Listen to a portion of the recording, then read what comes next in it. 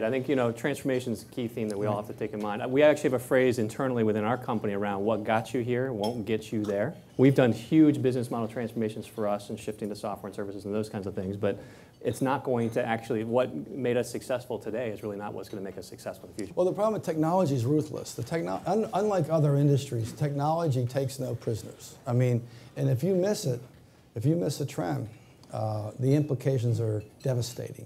So with that, let's shift into kind of the idea around innovation. Certainly IBM is a company around innovation. Hitachi is as well. We're spending billions a year in R&D in the good times and bad. What's your take on kind of the importance of innovation and kind of how that actually shapes your future? I have a deep, deep, passionate belief that you have to have an Act 2.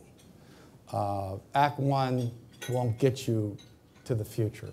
IBM's on like our 4th act. What's 100 years? You should be on at least 3 acts, right? Technology cycles tend to be between 15 and 20 years. But you need to have an Act 2. The reason why that's important because it takes you a long time to get there, and usually there's a lot of investment to get there. Right? There is no such thing, in my opinion, at least in technology, which I know very well, a transformational acquisition.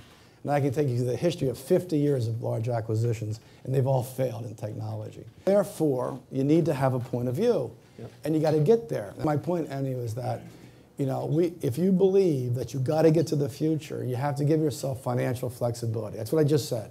You have to give yourself financial flexibility, and then you have to convince your constituencies that it's real, because you can't lose your shareholder. I mean, we were a public company. I didn't believe I had the luxury of standing up saying, I'm betting on the long term. Yes, I have no earnings, but I have no earnings, but I'm betting on the long term, and you should invest in me. We weren't Amazon, right?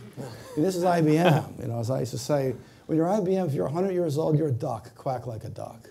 They don't expect us to act like a young startup with no profit or 1% operating margins. Right? They expect us to generate real cash, real returns, real dividends, real share buyback, and I'll do those things too. That's why I think it's so important, because you have to bring people with you.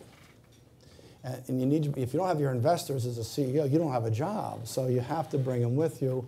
That led to the long-term roadmap.